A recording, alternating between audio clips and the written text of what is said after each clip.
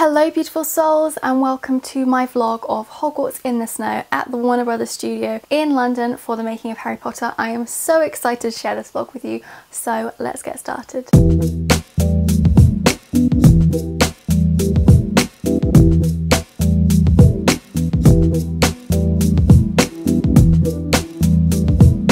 So I really wanted to go back to Harry Potter World, as I like to call it, in London once I had been in September 2022 with my best friend, and I just felt like Hogwarts in the snow was just the perfect Christmassy thing to do, and it kind of expands Christmas, doesn't it really? So even though it's January, it's still technically Christmas for me.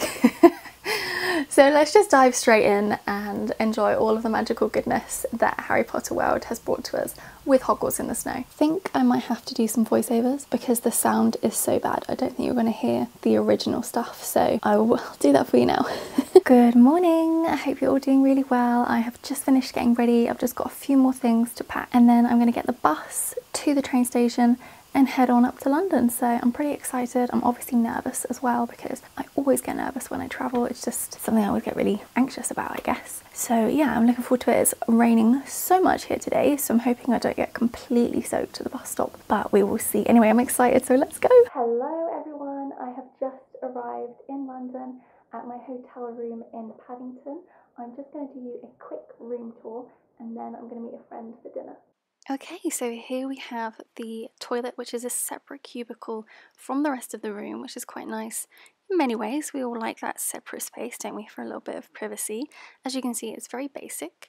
And then this is the room itself. It's quite a small single room, possibly the smallest room I've actually stayed in London before, but it was really close to Paddington, so it was quite good to have such a close space. You can see the window literally looks out to a wall, so there was no view or anything for me to look at whilst I was staying here, but it's got all the amenities you need, which is a bed, a toilet, a shower, and a TV, so it's kind of all that you really need if you're just staying for a couple of nights, right? So there's the single bed itself. The pillows were a little bit flat, and the actual bed itself felt quite old. This is the shower, as you can see, in the room just next to the bed with the hairdryer and the telephone there for the reception. And then the other side of the room we have the wardrobe, which I apologise for the fishbowl view here, but it had extra blankets and a mini fridge which kept whirring like the entire night.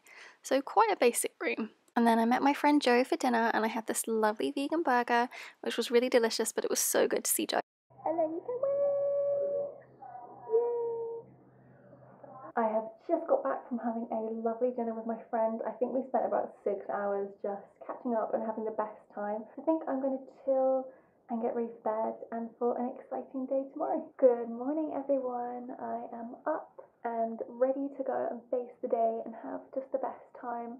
I slept okay. I think I'm right by a train line and every 10 minutes or so the whole room would shake with the sound of the train, but I kind of was so tired. I just conked out and I was fast asleep. So I've just had the weirdest shower of my life. It was either boiling hot or freezing cold. But I'm going to go and get myself something to eat for lunch and then head on up to the Warner Brothers studios. So I will see you there.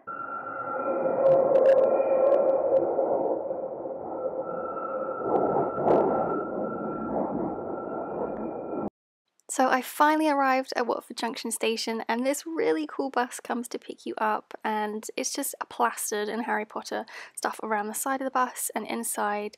It's just really nice. I think it's an electric bus that they have actually. And we finally arrived about 20 minutes later.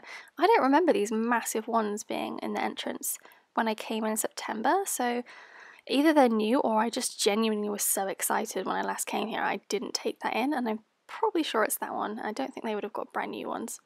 So then I made my way into the entrance hall, which is amazing, as you can see, with this huge dragon hanging here, and they had this absolutely gorgeous Christmas tree for Hogwarts in the snow. I thought it was really pretty with all these fake presents. I mean, they obviously work really hard on displays. So then I made my way over to queue with everyone, going past Harry's cupboard under the stairs, and this bit is kind of a secretive bit they have at the beginning, and it leads you into these two rooms.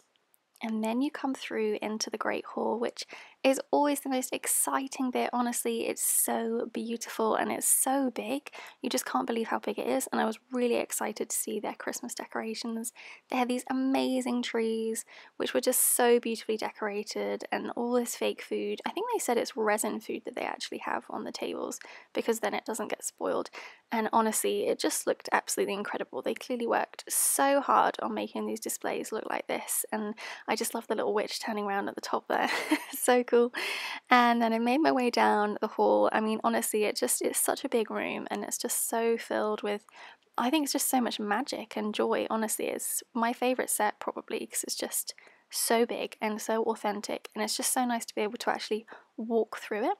And then at the very end, they had this beautiful fake ice sculpture and these 3 huge trees, obviously representing the Yule Ball, and it just looked beautiful. They had all the seats for the musicians to sit there, and they worked so hard. It looked absolutely amazing. I was really excited to see this. I think this was probably like the biggest element of Hogwarts in the Snow that they had on offer, and it was absolutely stunning.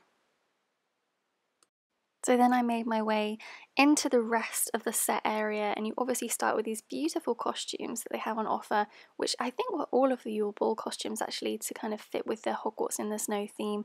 I mean, the detail in these dresses are just incredible. It's just things that you wouldn't pick up on camera. I love this bit here where they have a replica of the ceiling for the Great Hall. It just looks amazing. It's so beautiful. I imagine that they use this quite a lot actually.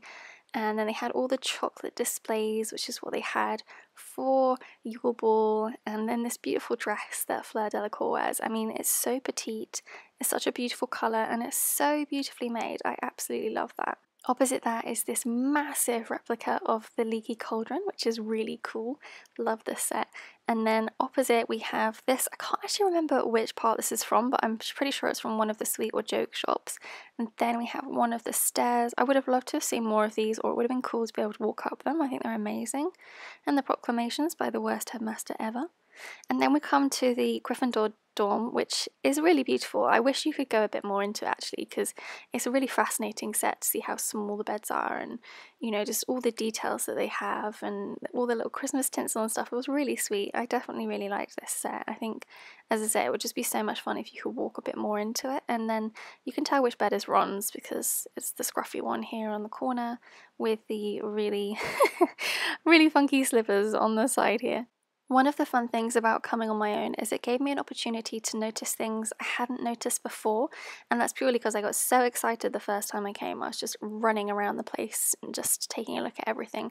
Oh, here is the beautiful potions lab. I mean, oh my gosh, this classroom is so beautiful. They put so much effort into all of the little labels, all of the vials, like everything is just so well thought out, and I really love that you get to really see that and immerse yourself in that and just witness how cool it would have been to do potions. I honestly think it would have been such a fun subject. And then there's good old Snape, you know, just looking ever happy in the corner there. Pretty pale, but then he's pretty pale anyway. And yeah, this is just such a magical set. It's probably one of the biggest sets, apart from the ones that you walk through, and I think it's really good. So I really love this set. This is the Slytherin common room, and I think it's really nice. I actually think it's bigger than the one that they have from Gryffindor, but also it just looks really comfy, and there's loads of great places where you can sit and read and just chill. I feel like this would have been a really great common room. I really wish they'd had common rooms for Hufflepuff and Ravenclaw, but obviously they didn't feature that in the films, so it's not going to be there. But that's such a shame, because it would have been so much fun to see that and take part in that. And opposite is the enormous clock, which is always swinging to and fro, and the entrance to the headmaster's office.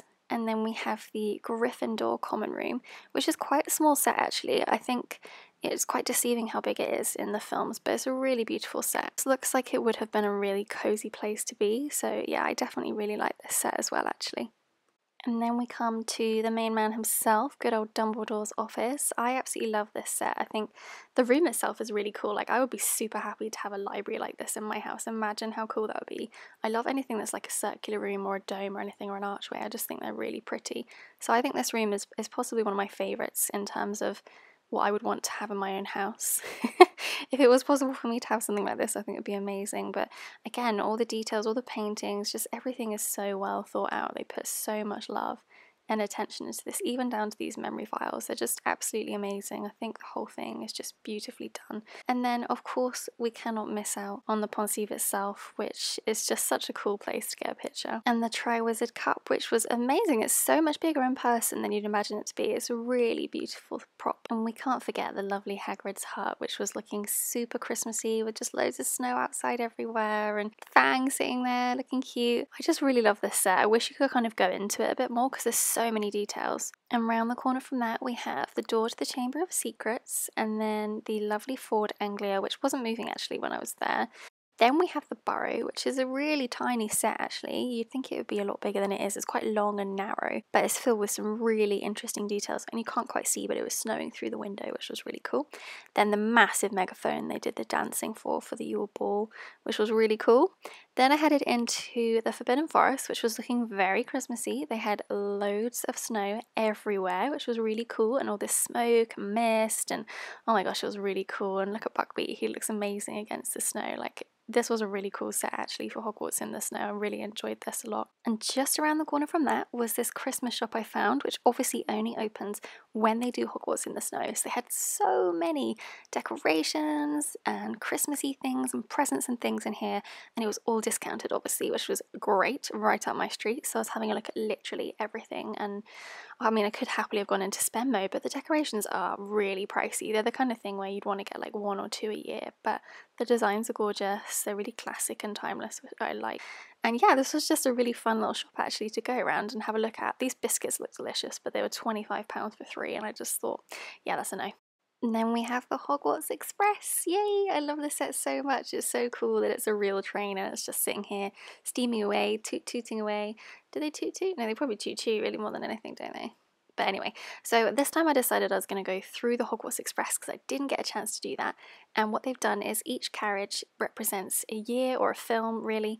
So you get to see inside the carriages as what each year represented. So like obviously that's when the Dementors came, and then the Goblet of Fire, and all their sweets and their trunks, and just like everything that they could possibly need when they're heading to Hogwarts. I mean, it was really cool actually to see each year in that set staying like that. I wish you could kind of go in there and sit in there, but directly opposite is where the green screen experience is, and I definitely recommend using that for photos and videos. It's so good, and it's just a lovely set really. Honestly, they must have had so much fun filming these films because the sets are amazing to look at.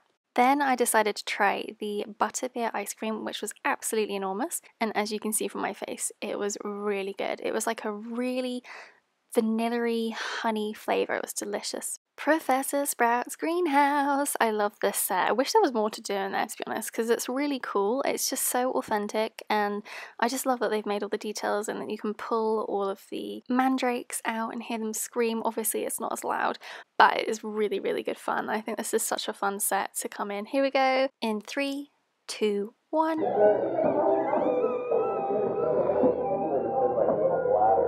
I love that so much. It's so funny. Just watching them is so much fun. Okay, then we went into Privet Drive. This was my first time going in here as well. I loved this display. It was really cool that you could see all of the letters, and then obviously you can see when Aunt Marge is literally blown up, which was really fun. And then I wanted to take you guys down the bridge. I love this from the movie. I just think the scene with Neville is just so funny. So I wanted to come down here, and this lovely lady asked me to take a picture of her. It's just really cool, this part. I love this bit. Then they have all of the creatures and the props that they use. So like they have Hedwig, and they have Dobby, little Dobby, and they have the Thestral, and just all of the details. They also have these really tiny models that they design and created as well. And then we have my second favourite set probably, which is obviously Gringotts. I think this is amazing because it's life-size, it's enormous, and you can walk right through it just like you can with the Great Hall. There's so much to see here. Like, look at the size of these pillars against my hand. They are enormous. The detail is amazing. The craftsmanship is amazing. The floors are absolutely stunning. Look at the details there. They're amazing. I love this set. I think it's so cool. I wish you could stay here for longer actually, but there's just so much to see and do. You can't always take everything in, but yeah, this is really cool. I loved looking at how they go down to the vaults, and like all the details and the lights and everything was amazing. I mean, just look at this view. It's absolutely amazing, the work that they put into this. Bellatrix Lestrange's vault is incredible. Look at how many things are in here. I mean, honestly, you could come 100 times and you would still probably see something new here. Everything is so amazing. I mean, honestly, I absolutely love this. It's really clever how they made this look like that. And then you have the dragon escaping, of course.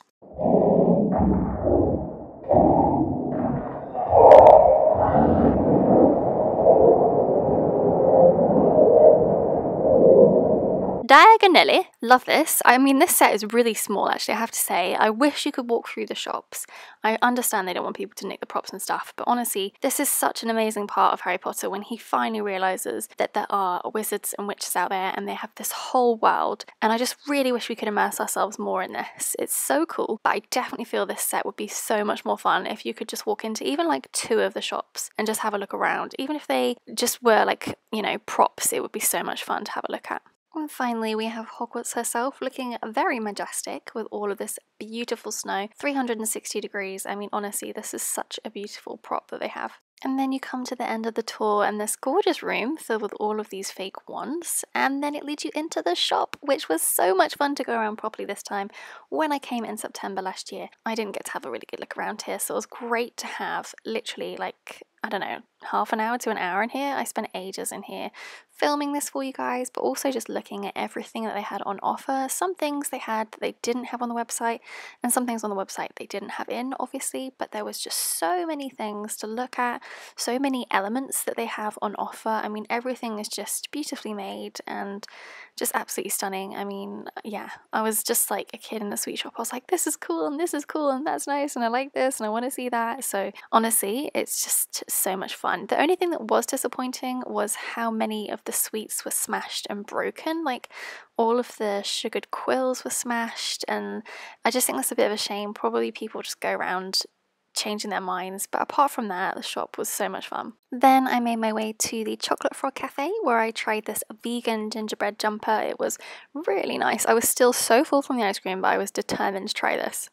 Then I made my way back to Paddington and I went and had this dinner at Bella Italia. It was vegan meatballs with some broccoli. It was okay, but to be honest, I was just so tired. I just wanted to get back to my room. So I just got back to the hotel. I'm super tired after just such a long but fun day. I've just had a really quick meal, and I think honestly I'm just going to make a few phone calls to some friends and read a book or watch the telly and just chill and go to bed early because I'm shattered. So I will see you all in the morning. So I just got back from London. I managed to get an earlier train, so I'm actually going to go and have a late lunch now, but I just wanted to quickly show you what I bought whilst I was there. I didn't actually get that much. That was pretty tame. Okay, so this is the Spirit jersey I ended up buying. It's slightly softer material than my other Spirit jersey, but that's quite nice because I'll be able to wear it under jumpers and things if I want to, but I just fell in love with this.